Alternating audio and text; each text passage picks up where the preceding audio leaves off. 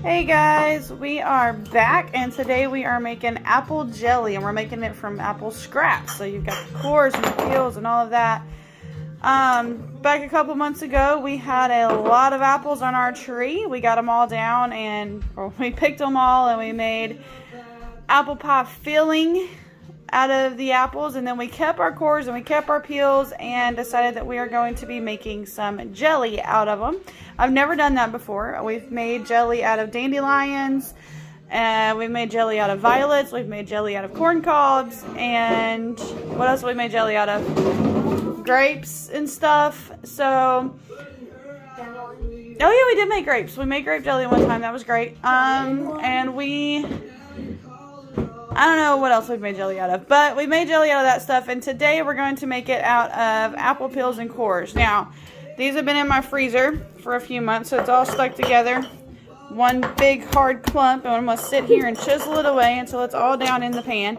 But anyway, we'll come back whenever that's done and keep you updated on what we're doing.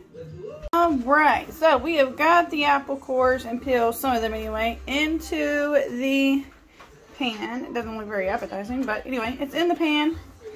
Big old pan. And we got this big old pan over here. So two pots going of the apples. This is the recipe we're using. I would love to tell you where I found it, but I don't know. I typed in apple scrap jelly and this came up, so that's what we're going with. So, we are waiting for the cores to get mushy and the water level to reduce by half, and then we will be back to go from there.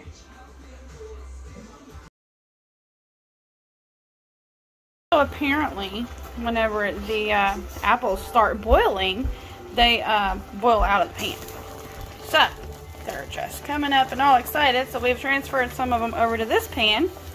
And I guess note to self, future reference, don't fill the pan to the top with the apples because that will make a mess.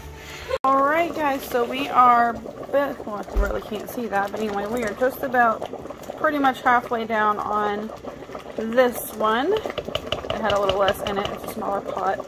But the apples are mushy, the cores are smushy, and it's pretty much ready to move on to the next step before it starts sticking to my pan here. This other one, not quite down to half yet. But to be fair, whenever it was boiling over, I turned it off and then forgot to turn it back on. So there's that. Anyway, it's going to continue to do its thing, and once it gets down to half, we'll do the other. But we're going to go ahead and get the other one, the other pan, started. So we'll be back. Alright, so we've got them in a strainer over my pan. And we're just smushing out the juice, and then we're going to take the juice that's in the other pan, in there, and pour it onto it. It smells amazing, you guys. If you haven't made jelly before, you really should give it a shot. Your house smells amazing, and it's really good. Plus, it's not real hard, so it's a good time. Everyone should try it at least once.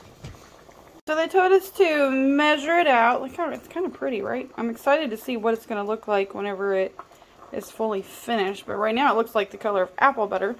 Anyway, they told us to measure it out, and this is just under 6 cups of liquid. And I think what I'm going to do, just to save myself some time and trouble and all of that, is I'm going to let this just chill here until that pan over there gets done. And then when it's ready, I'm going to combine all the juice and make it all in one pan, so I don't have 2 pans going, because I just don't want to do that. So anyway, we'll be back. Alright, so the other pan finally got finished, and now we've got all juice. We ended up with the 20.5 cups of juice.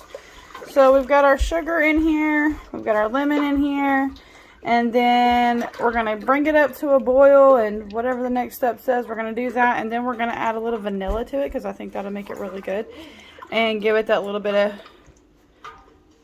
I don't know, extra flavor. So anyway, we're going to bring this to a boil, let it do its thing, and we'll be back. Well, I had intended to show you guys the whole putting it in the jars and all of that, but I didn't do it. But look at it. It's so dark looking. I like it. Anyway, putting the last one in here. We're going to water bath them. Yes, I know those lids say salsa and apples and all kinds of things, but they're fine. I'll just write on them what they are later. Anyway, this whole batch made 4 pint jars. of jelly. And now it says that we're supposed to water bath them for 5 minutes. So we're going to do that. Get my water boiling here, and then we'll have finished jelly that we get to try tonight.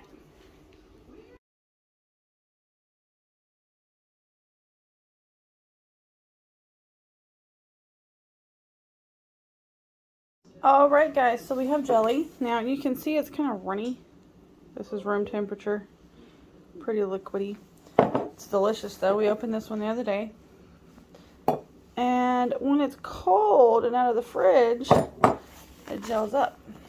Much nicer. It looks like. I didn't know it was going to do that, but hey, I'm not complaining. Anyway, we have apple jelly.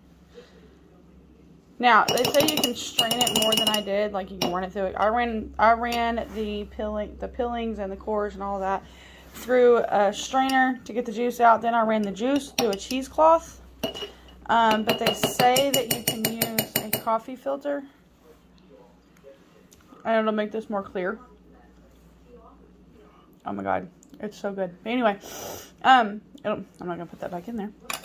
It'll make it more clear.